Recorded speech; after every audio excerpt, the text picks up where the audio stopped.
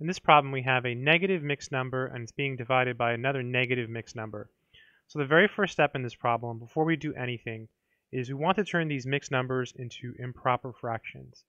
So to do that, we'll do the following. We multiply 5 times 10, so that's going to give us 50. And then we add the number on the top, so plus 3. So that's equal to 53. Again, 5 times 10 is 50. 50 plus 3 is 53. And that number goes up top. And then you write the number here on the bottom. And the negative sign just hangs out. Divided by, do the same thing here.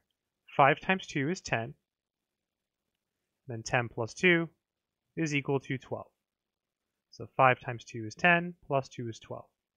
That number goes here, and the 5 goes on the bottom, and the negative just hangs out. So now that we've converted our mixed numbers into fractions, we're going to change the division symbol. Remember, division is the same thing as multiplication by the reciprocal. So this is negative 53 over 5 times, and then you just flip the number. That's how you find the reciprocal. Minus 5 over 12. So now we're in a good place. Now we're ready to look for terms that cancel. So the numbers on the top are allowed to cancel with the numbers on the bottom.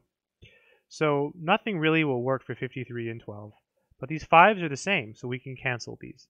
So 5 goes into 5 one time, so you draw a line through it and you put a 1 here. Draw a line through it, put a 1 here. And now you just multiply straight across. 53 times 1 is equal to 53.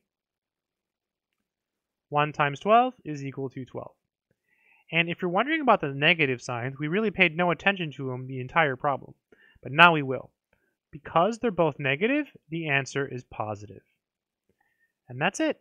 I hope this video has been helpful to someone out there in the world who is trying to learn some math. Good luck to you.